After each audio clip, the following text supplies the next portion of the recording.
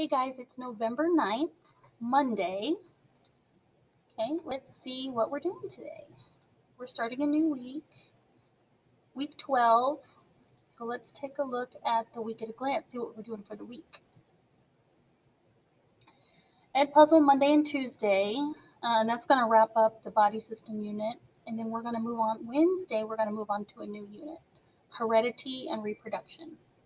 Okay, so today, let's go see what this Edpuzzle is all about. Today you will complete an Edpuzzle over the external frog dissection.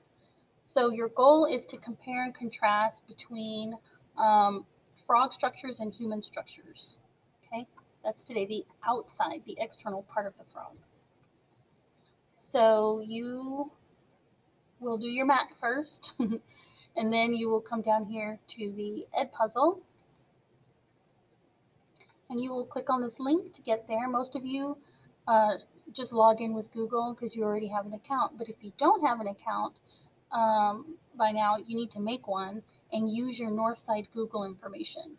Okay. If you need help with that, let me know, and then we can Zoom and I can share screen, or you can share your screen and I can show you how to do it. Okay, so that's Monday, and then tomorrow you'll do the internal frog. Okay, have fun.